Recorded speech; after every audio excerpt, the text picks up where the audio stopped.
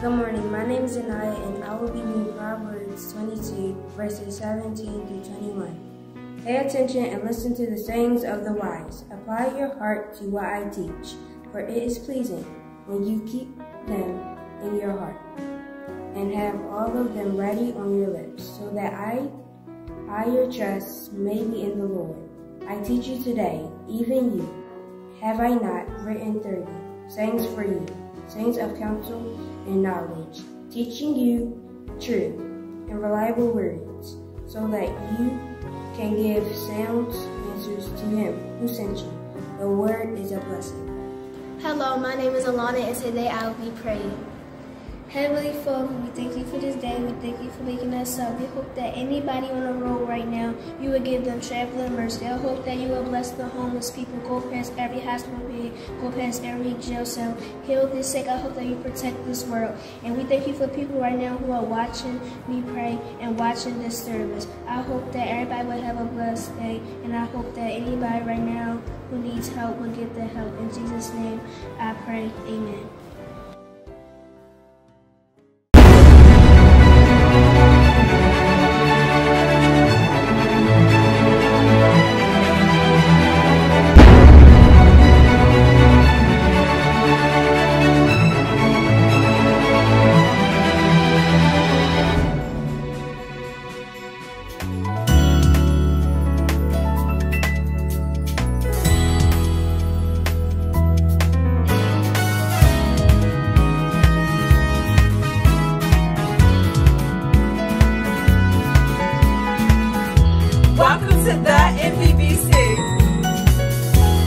Welcome to the NBBC.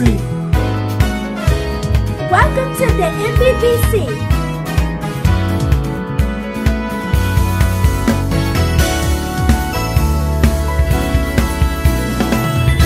Welcome to the NBBC. Welcome to the NBBC. Welcome to the NBBC. Welcome to the NBBC. Welcome to the NBBC.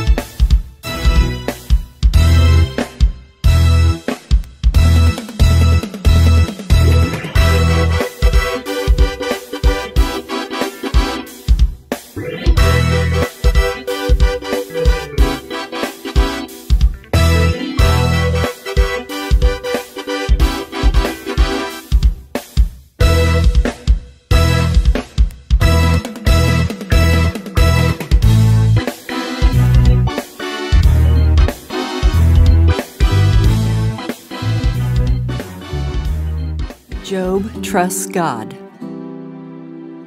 About the time that Abraham lived, there was a man named Job. He was a good person who was kind to others.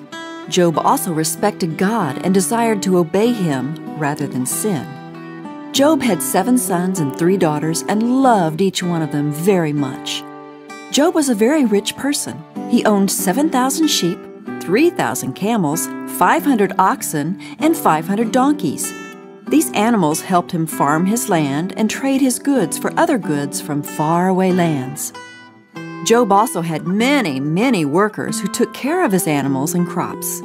Because of all his wealth, Job was the greatest person in his part of the world. Job's children enjoyed spending time together, so they would get together often to celebrate special days, like birthdays. Their celebrations involved big feasts and a good time together. Job wanted his children to honor God with their lives, so he would make a sacrifice to God the morning after the feasts, just in case one of his children had sinned. Job didn't want any sin to come between his children and God. One day, while the angels were presenting themselves to God, Satan came too. God asked Satan, "Where have you been?" Satan answered, "Traveling the earth back and forth." God said, "Have you considered my servant Job? There is no one like him on the earth, a man who treats others kindly, respects me, and hates evil." "Does Job fear you for nothing?" Satan replied. "Have you not kept bad things from happening to him, his family, and all his goods? You have blessed his hard work by allowing him to increase his possessions. Why wouldn't he obey you? But now, take away what he has and see how he reacts. I think he will curse you to your face." Then God said, "Okay, Satan, all that he has I will let you take from him. Only do not touch his body." Then Satan left to trouble Job. Later, a messenger came running up to Job and said, "The Sabaeans stole your oxen and donkeys and killed your servants. I'm the only one who escaped." Then another servant came to Job and said, "Lightning struck your sheep and the servants watching them, and I'm the only one who survived." Then yet another servant ran up and said, "3 raiding parties of Chaldeans stole your camels and killed your servants, and I'm the only one who escaped." Still another servant hurried up to Job and said, "A strong wind struck the house where your sons and daughters were feasting, killing them all. I'm the only one who survived." Then Job stood up, tore his robe, shaved his head, fell to the ground, and worshiped God. He said, "I didn't have anything when I came into this world, and I can't take anything with me when I die. The Lord gave me a lot, and the Lord has taken it away. But God is still good and right. Blessed be the name of the Lord." Job did not sin by blaming God for losing nearly all he had. Meanwhile, Satan came before God again. So God asked him, "Now where have you been?" Satan replied, "Traveling back and forth across the earth." Then the Lord said to Satan, "Have you considered my servant Job, that there is none like him on the earth, a kind and good person who respects me and hates evil? Did you notice Job trusted me even though he lost most of his goods and all his children?" Satan said, "A man would do anything to keep from dying. If you make Job sick, I know he will get mad at you and curse you to your face. The sickness will show that he does not really trust you."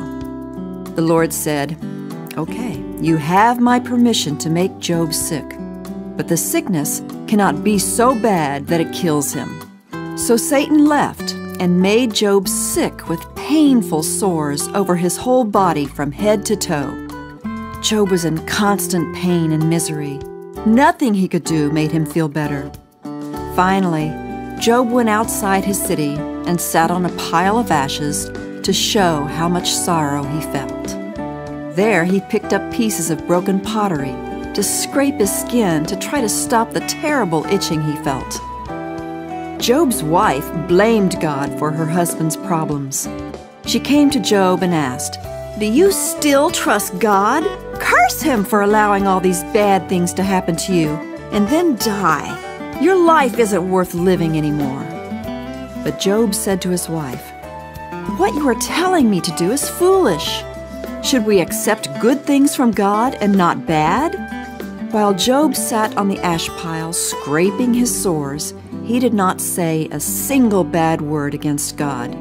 He believed that God is always good and always does what is right.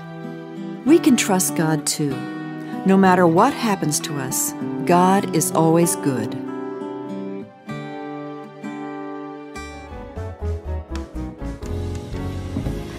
Good morning, New Bethlehem. This is the day that the Lord has made. Let us rejoice and be glad in it. I don't know about you, but I'm happy to be alive on today, and I'm happy to be able to share God's word with you. If you have your Bibles, we'll be coming from the book of Job, chapter 1. It reads like this: "In the land of Oz, there lived a man whose name was Job. This man was blameless and upright. He feared God and shunned evil." Amen. This is the word of God. Won't you pray with me? God, you're absolutely wonderful. And on this morning, we come to say thank you, Lord. God, we thank you for your love. We thank you for your grace. We thank you for your mercy. And now, Father, I have to be honest. I feel so unworthy to stand behind this your sacred desk. But like you've done many times before, I pray that you will look past my flaws, look past my imperfections, and use me to speak to these your people. We need to hear from you. We need a word from you. Spirit of the living God, have your way.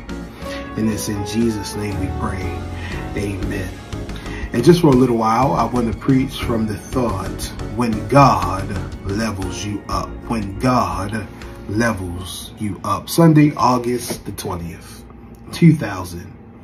Was the day that my mother dragged me down the center aisle of the New Bethlehem Baptist Church so that I could give my life to Christ. Nearly 23 years ago is when I started walking with God.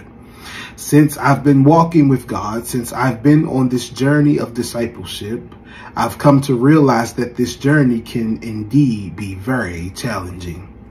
In fact, if I had to sum up my entire journey this far, I would summarize it the same way that author Charles Dickens did in the introduction of A Tale of Two Cities.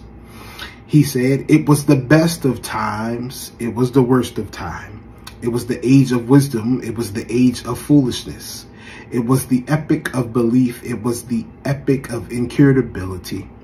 It was a season of light, it was a season of darkness. It was a season of hope, it was a winter of despair. We had everything before us, we had nothing before us. We were all going direct to heaven, we were all going direct the other way." In short, the period was so far like the present period that some of the noisiest authorities insisted on being received for good or for evil. What are you saying, preacher? I'm saying that walking with God has been the best of times and walking with God has been the worst of times. I've been walking with the Lord and I've experienced love. I've been walking with the Lord and I've felt the devastation of hate. I've been walking with the Lord and I've seen the glory of his abundant blessings. I've been walking with the Lord and I've seen the heartache of brokenness. I've been walking with the Lord and I've seen his glory. I've been walking with the Lord and I've seen all hell break loose. I've been walking with the Lord and I've seen life. I've been walking with the Lord and I've seen life end prematurely.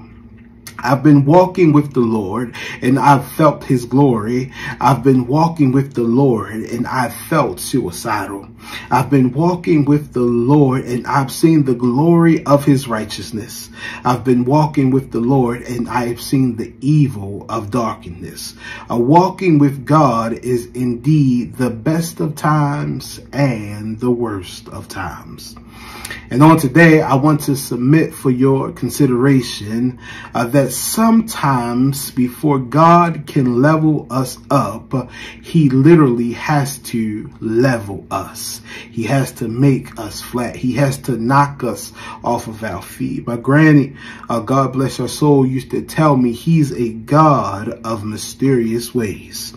And the older I get and the more I walk with God, the more I realize that he is indeed a God of mysterious ways. You see, he's the kind of God that adds by subtracting, multiplies by dividing, and builds by breaking. But I want to suggest that that's all a part of God's leveling up process. And as we transition to the text on today, we are introduced to a brother by the name of Job. Job knows something about being leveled up by God. The onset of the text informs us that Job is a righteous, God-fearing man from the land of Oz and has a deep dislike for evil. The text also tells us Job is a family man. He has a wife, 7 sons, 3 daughters. Job would regularly make burnt offerings on behalf of his children, saying, "Perhaps my children have sinned against God."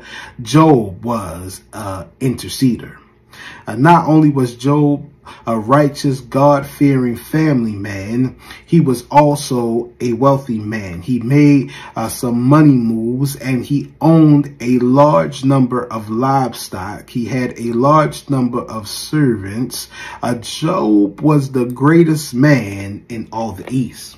I want to suggest to you on today that Job was living his best life. He was living a life that many of us are striving for. He was living a life that many people admired. He was living a dream come true.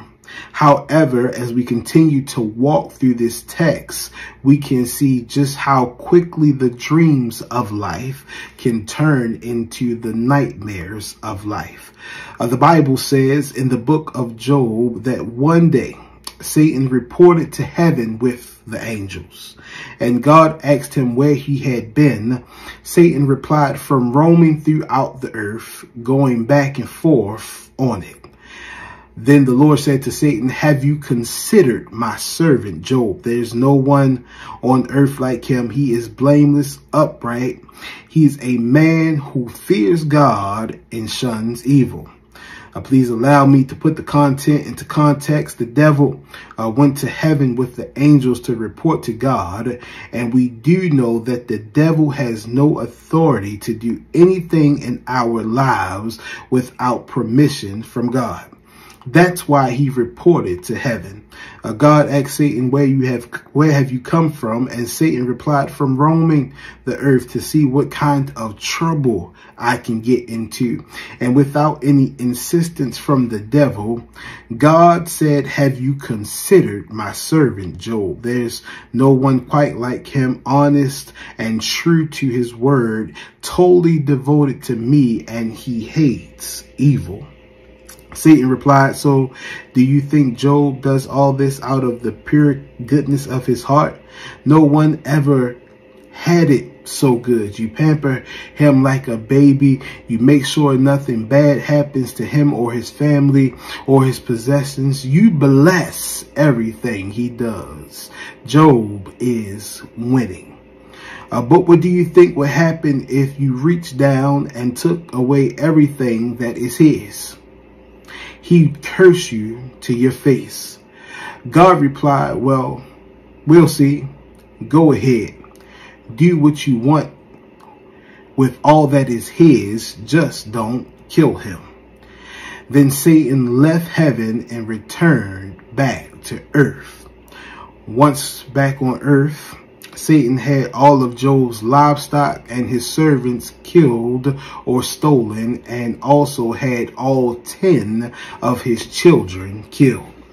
So without any warning or preempting behavior from Job, God had allowed the devil to kill Job's family and destroy all of his stuff. And is there anybody in this house who knows what it's like? You were living right. You were going to church every Sunday, paying your tithes and offering, praying like you were supposed to. You stopped cussing like you used to, being a good person. Then all hell starts breaking loose. I mean, everything that can go wrong started going horribly wrong. The car wouldn't start. The roof is leaking. Your job decided that they no longer needed your service. Your son has been arrested and decided he wanted to sell drugs. Your daughter is tired and she tried to commit suicide because she's being bullied at school. All hell is breaking loose. The dreams that you know are becoming the nightmares that you don't want. And this is not even the worst part. As we go back to the text in the 2nd chapter, Satan again returned to heaven, and God asked him that question, where have you come from? And Satan replied, from roaming the earth to see what kind of mischief I can get into. And again, God said, have you considered my servant Job? Job, just don't kill him. And this time God allowed him to afflict Job's health. And does anybody in here knows what it's like to already be down, trying to hold it together? You're trying to hold your family together, and now you have to deal with cancer and high blood pressure, diabetes, heart disease, kidney disease, bad knees, bad hips. I feel like everything that I'm going through is going to make me lose my mind. Life has become a nightmare. And I can hear somebody saying, preacher, I know what you're talking about. I'm at the end of my rope. I want to throw in the towel. Life has become a nightmare. And I want to know, how do I survive life when God is leveling me up? How do I survive life when God is leveling me up? The first thing that we have to do if we are going to survive the leveling up process is learn how to go through the process with him. Several times throughout Job's process, Job reaffirms his faith in God. Naked I came from my mother's womb, and naked I will depart. The Lord gave and the Lord took away, but blessed is the name of the Lord. Though he slay me, yet will I trust him. And I want to suggest to you on today, Job was able to reaffirm his faith in God and go through the process with him because he understood that this process has been designed by God. And it's when we get the revelation that the process is not here to destroy us, but rather to make us better, we can survive the process by letting him be who we need him to be in the process. If you are in need, let him be Jehovah Jireh, the Lord who provides. If you need peace, let him be Jehovah Shalom, the God of perfect peace. If you're sick, let him be Jehovah Rapha, the Lord who heals. If you are lost and you don't know which way to go, let him be Jehovah Rohi, the Lord who is my shepherd. If you're fighting a battle that you can't win, let him be Jehovah Nisi, the Lord who is my banner. If you're feeling lonely, let him be Jehovah Shammah, the Lord who is very present. When you can't seem to do right or get right, let him be Jehovah Tsidkenu, the Lord our righteousness. And if you just need God, let him be El Shaddai, the Almighty God. Let him be who you need him to be through the process. The purpose of the process is that you go through it with God, to grow closer to God, to be stronger to God, so that you can glow for God. Second thing that we have to do to survive the process of leveling up is to deal with the sores that the processes of life has caused us. The Bible says in Job 2:7-8, so Satan went out from the presence of the Lord and afflicted Job with painful sores on the soles of his feet and the crown of his head. Then Job took a broken piece of pottery and scraped himself while he sat among the ashes. Notice how Job immediately began to deal with the sores that the nightmares of life cause. I want to declare today that some of us have had some sores and some bruises and some cuts and some wounds from the nightmares of life that we've been refusing to deal with for way too long. Some of us know all too well what it's like to be emotionally done, mentally drained, spiritually dead, but physically smiling with pain and hurt because we refuse to address what life has done to us. Author and behavioral scientist Steve Morabadi asserted, the truth is, unless you let go, unless you forgive yourself, unless you forgive the situation, unless you realize that the situation is over, you cannot move forward. Shannon Adler proclaimed, forget what hurt you, but never forget what it taught you. A psychotherapist, teacher, and author, Dr. David Rashayo, observed, saying, our wounds are often the openings into the best and most beautiful part of us. And I want to help somebody right here who thought that life and what you went through made you ugly, undesirable, or unwanted. That's a lie straight from the pit of hell, because what you went through really just made you better. What you went through really just made you bolder. What you went through really just made you beautiful. Look at somebody and say, you're beautiful. Type, I'm beautiful, I'm beautiful, I'm beautiful. That's right, I'm better, I'm bolder, I'm beautiful because of the process. I smile the way that I smile. I laugh the way that I laugh. I smell the way that I smell. I have the happiness that I have. I have the joy that I have. I have the peace that I have. I love you even when you are wrong because of the nightmare. The nightmare has made me beautifully better. Author Lois Lowry said, the worst part of holding on to the memories is not the pain, it's the loneliness of it. Memories need to be shared. I want to suggest, once you learn how to deal with the sores, the scrapes, and the bruises, don't be selfish, don't be ashamed, but rather share your story of your scars so that people who are in the midst of the process know that they can make it, and there is nothing that God cannot do. Be a witness that he can turn your situation around. Be a witness that he can dust you off. Be a witness that he can turn your mess into ministry. Be a witness that he can mend your broken heart. Be a witness that he can restore your finances. Be a witness that there is nothing too hard for God. The nightmare has made me a beautiful, better, bold witness of God. If we are going to survive the process of leveling up, we have to first let God be who we need him to be. Then we have to deal with the sores. But lastly, we need to check the people in our space. The Bible says in Job 2:9, his wife said to him, are you still maintaining your integrity? Curse God and die. He replied, you're talking like a foolish woman. Shall we accept good from God and not trouble? Now, at first glance, it seems as if Job is being disrespectful to his wife. I mean, this is his wife, his rib, his helpmate. The lemon in his tea, the cheese on his broccoli, and he calls her a fool.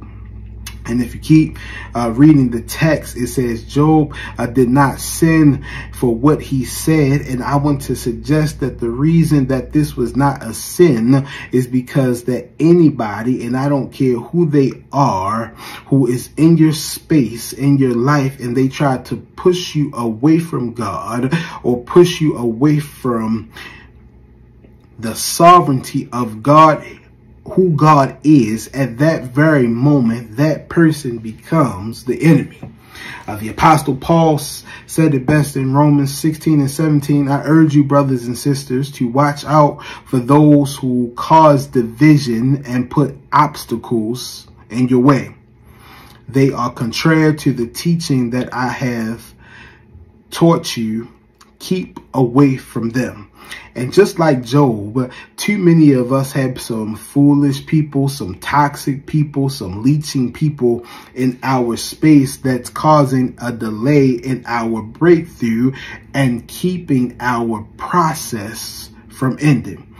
And what we have to learn how to do is check some people and release some unhealthy attachments, soul ties, situationships, relationships. And just in case you don't know how to do that, all you got to do is say, no, you can't be in my friend. You can't be in my space. You can't ride in my car. You can't borrow any more money. We can't Netflix and chill.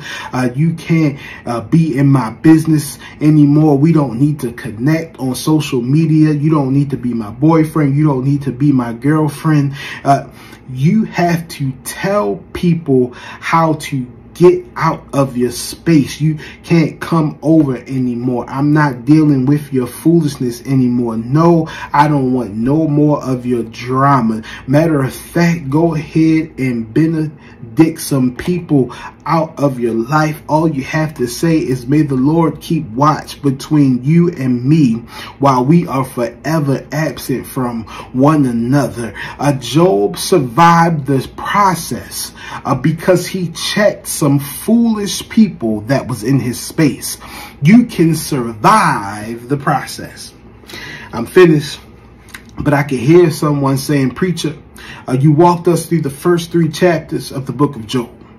And we've heard how he lost everything. We've heard about how sick he was. We've heard about his family and his friends acting funny and questioning his faith in God. What happened to Job? You called this sermon when God levels you up. But did he keep his faith? Did he die lonely and sick? What happened to Job? Well, I'm so glad that you asked, because if you keep reading the book of Job, the Bible says in chapter 42, around verse number 12, the Lord blessed the latter part of Job's life even more than the earlier part. He restored Job's health. He blessed him with 10 more children, and all the stuff that the devil stole from Job, God gave him back in a double portion. Has the devil stole anything from anybody on today? I just stopped by to tell you that the Lord is about to restore everything that the devil has stolen from you. He's going to give you a double portion. I know you may not see it, but I just believe you're standing on the last page, on the last word of chapter 41. And I just believe that before we leave this space, the Lord is going to turn the page. A matter of fact, I want to welcome somebody to chapter 42. Everything that the devil stole is coming back. Double joy, double faith, double love, double finances. I know that it's been a hard process. I know that you wanted to give up, but welcome to chapter 42. And I urge you to lift up your head. Lift up your head, O ye gates, so that the King of glory shall come in. You made it through the process because of what the Lord did. Keep the faith, and God will give you double for your trouble. Job lost everything, and he didn't waver from God. He didn't waver the process. He didn't question God. And many of us are going through a process. And I just want to encourage you to let you know that there is nothing too hard for God, that there is nothing that God can't do. Amen. NBBC family and friends, help me thank Minister Kedrick for that mighty word from the book of Job on today. And beloved, if you heard the word of the Lord and you realize that you need a relationship with this God, the God in whom Job believed and in whom he trusted, Jesus said, I am the way, the truth, and the life. No one comes to the Father but by me. Won't you accept Jesus, our Savior, into your heart and into your life? Ask him to save you and be Lord today. Won't you go to the nbbc.org and click connect? Do it right now. Maybe you need to come back to Christ on today. You realize you haven't been as connected to him as you really need to be. Won't you go to the nbbc.org and click connect? Do it today. Maybe the connection you need to make is with the New Bethlehem Baptist Church. We would love to be your church family, and you do not have to be in the Baltimore area to connect with us. You can go to the nbbc.org and connect with this church family on today. And if you're coming to Christ for the first time or coming back, won't you pray this prayer with me? Lord, I come in Jesus' name. Lord, I confess I have sinned, and I ask you to forgive me. Come into my heart, come into my life. Save me and be Lord. I believe you are the Son of God. You came and died for me, rose for me, and you're coming back for me. And by the confession of my mouth and the belief in my heart, today I am saved. Beloved, if you prayed that prayer with me, I want you to go to the nbbc.org. We are waiting to hear from you on today. And we also want to give you an opportunity to connect with the ministry of the New Bethlehem Baptist Church through your giving. We invite each and every one to sow your seed, large or small. God said he loves a cheerful giver. And so we come now to present our tithes, our offerings, our dream seeds, and to say thank you to all of those, every heart, every hand, and every household. We ask God's blessings upon even now. In Jesus' name, amen.